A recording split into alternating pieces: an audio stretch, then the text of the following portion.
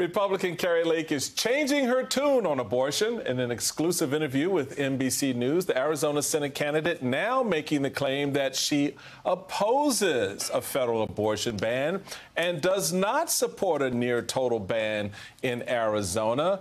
Okay. Somebody picked up that phone and said, "Now, Kari, that's right. you making it real difficult for yourself. Come on, get with the talking points." Must be getting a little hot. Must be getting a little hot for you. But here's my point on all of this.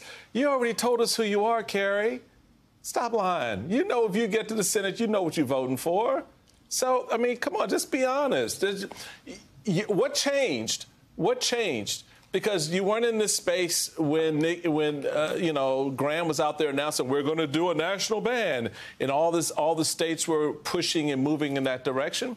So yeah, campaigns are campaigns, but at least be honest with Arizonans and let them know where you really stand. Don't be like some of those Supreme Court justices on this issue who tell the hearing folk one thing and do something else a little bit later on. Wow, Michael's still coming in hot this morning, Alicia. It just reminds me that you have Donald Trump out there saying maybe he likes a 16-week abortion ban because it's a nice round number. Then recently saying maybe it's 15 weeks because that's what people are saying. You're talking about some of the most important decisions that Americans make, and you're acting loosey-goosey with where you're going to put that deadline. Also, not denying that he's going to sign a national ban, just playing with the deadline.